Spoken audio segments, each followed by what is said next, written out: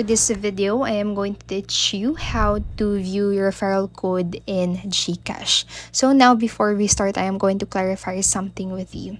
So if you have heard about the benefits of referring someone in GCash, you actually do not need to have referral code. So what you can do, or however what you can do is to refer a job to your friends through GCash, and you can do that in your GCash app. So open your GCash app, log into your account, and once you are in the home page, tap the view all services on the center part of your screen.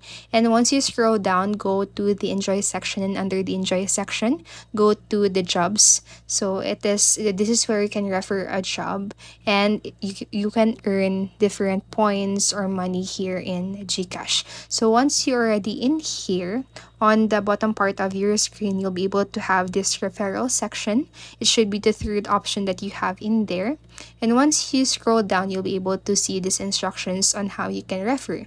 So first, just explore jobs, tap the job list, and find various jobs across various industries. And then you'll need to match jobs with your friends. So read the job description, think of suitable contacts you can refer them to, and then refer your friends. So just enter your friend's name, email, and then tap refer. So your referred candidate will receive an email notification so that they can apply easily, and you can earn GCash easily if your referred candidate gets hired. So that's basically it. That is how you can earn a benefit or earn points through referrals here in GCash. You actually do not need to have a referral code to send to your friend and earn some benefits from it.